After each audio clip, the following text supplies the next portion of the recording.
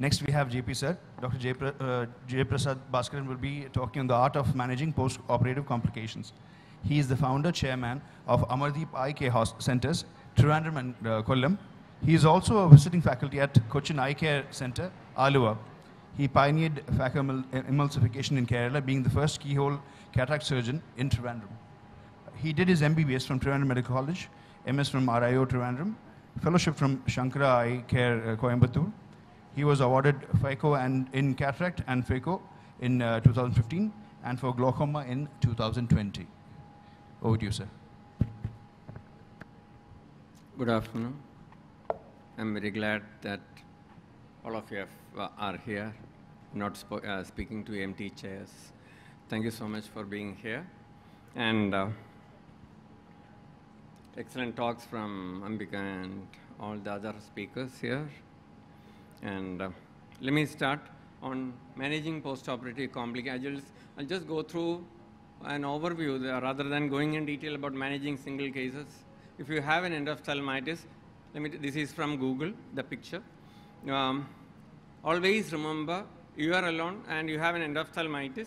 Talk to the patient, the seriousness of the issue. Take a vitreous sample, give vancomycin, then refer to a VR surgeon. That will be in the best interest of the patient as well as avoiding a medico-legal issue. And then you come back and investigate as to is there a source in your theater from where this has happened, and always keep your cool. Because at that point, if you start getting agitated, nothing is going to happen. Be cool and be prepared to face. I had my last endophthalmitis in 2013. 13 cases I operated. I had one single case of endophthalmitis, came on the 4th day. The only point I can show, say against the patient is that they were keeping cotton, simple cotton, over the operated dye, and the entire thing was soaked with multiple drops and all the sweat and other things. We do not know, but we investigated, nothing was found. So always remember to give an injection, take a vitreous sample, send for microbiology, then refer to the VR surgeon. And to prevent, always remember, povidone is excellent, proven povidone. And when you drape, you always drape. You have your pointer, sir? Sir? Hello? Pointer? Yeah. And drape it well. And from 2014, I have been using endorsed moxifloxacin. I have no financial interest, but that is, I never used, which one? This one? Red.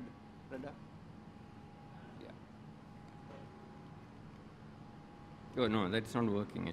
Yeah, so I always give moxifloxacin in all my cases, 0.3 ml of moxifloxacin and 0.7 ml of BSS I add, make it 1 cc, and then I use it to replace the entire BSS inside the bag. I also use the same to hydrate all the side port as well as the main port at the end of surgery. The same one, I never had any endothelial problem, I never had any TAS. All these I have been doing for 9 years now. It is not just a small aliquot of moxifloxacin undiluted into the bag, no. And then, of course, TAS, of course, you know, that happens in the first 24 hours. And please remember, hit it with steroids, topical as well as systemic, and don't give up till 3 months because it will clear up. Most of the cases will clear up. This is once again from Google. It's not, but we do come across many such cases. I had one patient, I remember, an ophthalmologist's mother. Other eye I operated with mature cataract. It was absolutely fine. She was very happy. She said, okay, let us operate the second eye, immature cataract, 6/18 vision. First post-operative day, it was counting fingers 1 meter. And severe TAS, actually. The ophthalmologist cried. I also cried along with her. But at the end of 6 months, that cornea cleared. She lived with a clear vision for about 17 years, and then she passed away. So whenever you see TAS, don't worry, but then you should go back and find out whether your OT staff are cleaning your cannulas and tubes well. There shouldn't be any residual chemicals. And do not change the brand of your BSS, OVD, or the Blu-Rex which you are using. If you are comfortable with one brand, continue using it. The other fellow will come and say that I'll give you 30% discount or I'll give you 100 free. Please don't fall for that. Use whichever you think is comfortable. You can change, provided your friend, multiple people have used hundreds or thousands and say that they are quite safe. Otherwise, do not change. And always wash away the talc on your gloves if you are using a powdered glove. The other one is thrice costly. Now, DM strip is something that can happen. Here, this is one DM strip. Once again, let me tell you, it is an ophthalmologist's father, actually. A pretty aged man, 90 years, very hard cataract. I did phaco, went very well. But then at the end of 1 week, the patient came back with edema in one area. This was handled by my cornea surgeon, Dr. Anil Radhakrishnan. A mixture, a 14% mixture of C3F8 with air injected from a non-affected area. Then this process called vending is done, where you poke the stroma and let out the fluid so that the decimates will adhere better. So always how to prevent, please remember, the wound sizes should be adequate. You should have carefully, you should insert and remove all instruments. When you are using your phaco tip to enter into the anterior chamber for the first time, please press down on the posterior lip and then go in gently. And if you see a small strip at the limbus, don't say, oh, nothing will happen, it will heal well, no problem. Always put in a large air bubble and ask the patient to lie flat for 24 hours at home. Nothing will happen, it will stick.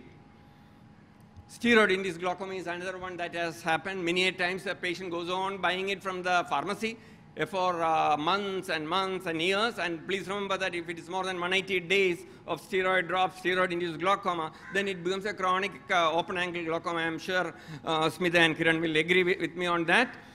Please remember that. Please check the IOP when the patient comes. You can do only an NCT, and if in doubt, do a GET. So at day 7, at 6 weeks and 3 months, please check. And whenever you write a prescription of steroids, whether it is topical or systemic, write stop in big capital letters, stop. Nirthanam in Malayalam you should always write. And that will help you medically and also save the patient's eye. These days I think about myself first before I think about the patients. And this I did use this anterior subtenance Orocot, 10 milligram per ml. It's a diluted one. What you get commercially is 40 milligram per ml. I used it at the end of surgery to reduce the number of drops. I give this Orocot, and then I give intracameral moxi, and then I give topical antibiotics only for 10 days, then no medications. There was only one breakthrough inflammation, but I had 5 cases of post-operative steroid-induced glaucoma, where one case I excised that Orocot. The others, I put them on anti-glaucoma medications. They resolved, but then I stopped using it because I thought if the patient goes away, patient doesn't come back for a follow-up, patient has a stroke and is not coming to you at all, then there is always a higher risk. And this has not been sort of, it is not very attractive for me at this point of time. And then, of course, wrong IOL power. You put OVD on both sides. Always support with your left hand instrument. Always support with the left hand instrument. Cut gently. Ensure that there is adequate OVD above and below. You can implant the lens and then cut also. That is another option. And when you take it out, please remember to keep that left hand instrument pushing down on whatever is coming behind. So you put OVD there. You go in with your forceps. Lens holding forceps. Always, whatever people say, I extend the wound a bit to minimize trauma to the wound. And then you go with a lens holding forceps, hold, go with my dialer from the left side, keep pushing on that half of the IOL so that it comes out vertically. It doesn't touch the endothelium at all. The second half, hold it down, then bring it out. And then you can implant the lens into the back. This was a high myop plus, I think it was 32 axial length. Please do multiple scans, multiple keratometries, multiple machines if you have, all immersion always, and optical if you have available. It's extremely good. I think Dr.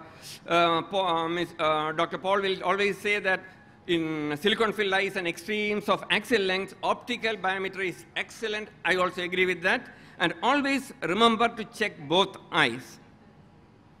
When you have delayed degeneration of a lens, this is one patient who was referred to me. So we get an optic capture. You suture it to the iris. The haptics are sutured with 90 prolene to the iris. And then you do a Sapser knot. Put in a Sapser knot, which is, I think, a very well-standard procedure. And once you tie it to the iris, it stays. You can do the same on the opposite side. So once the haptics are tied to the iris, you push it back, gently nudge it down, and that is the end of the story. This is one patient, unfortunately, another ophthalmologist's mother actually. Very hard cataract, one eye I had already operated, delayed postoperative endophthalmitis. The bag was clean, vitreous was clean, steroids, tapering, once again inflammation. So I did a gonioscopy on this patient. This is a surgical gonioscope actually, which is used for multiple intraoperative procedures. So if you look into that angle, inferior angle, you will see that there is a small bit of nucleus lying there, somewhere here. I think you can see, yeah. You can see now that there is a small bit of nucleus lying there, inducing this recurrent inflammation. So I went in using a Swan Jacob lens that I use for my goniotomies, and then I take it out, removed. The patient, I became very quiet. Yes, he had severe cystoid macular edema, which resolved. I think I'll stop it at this point. Time is over. Thank you so much for your patient listening. Thank you, JP sir. Thank you for all that information. Sir has not only told us about managing the post-operative, he's also told us how to prevent it from occurring to begin.